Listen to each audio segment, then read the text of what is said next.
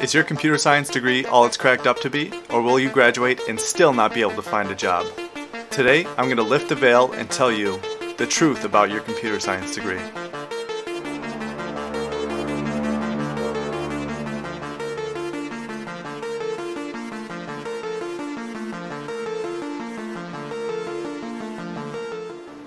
Alright, real quick introduction. My name is Tim. I'm a computer science student.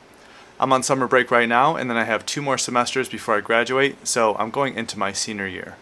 So at this point, I know what the major is all about, and I know what the job market is all about for web/software development, which is what I'm mainly interested in. And a few weeks ago, I started my first internship, and I've actually never loved a job so much, ever. But today, I'm not talking about the internship.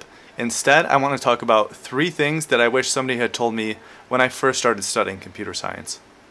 The first thing is that, yeah, there are a lot of programming jobs, but there are very few entry-level positions.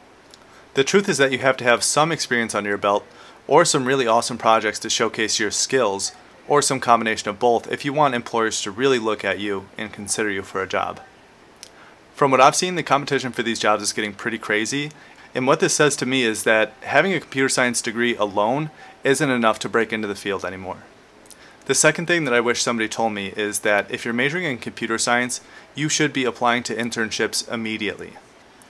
And if you can't get one this summer, do some research on what are the requirements for some internships that look interesting to you, and then spend a few months developing a project that's going to help you land that internship next summer. And just make sure that all of your code is pushed to GitHub and that there's a link to your repository inside your resume that allows your employers to look at that project. And you're definitely going to get bonus points if there's a user interface, so this way they could actually interact with your project.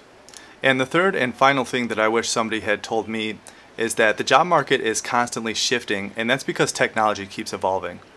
The truth is that there's a good chance nothing you learn in your computer science degree will apply directly to the job that you get. Many of the principles will be the same, but most likely you'll have to learn new technology. And this happens frequently. So just keep in mind that this is a field that requires lifelong learning if you plan to stay competitive. And that's it. I hope I didn't scare anybody too much. And trust me, I'm not trying to discourage anybody. I just want you to have the best possible career that you could imagine.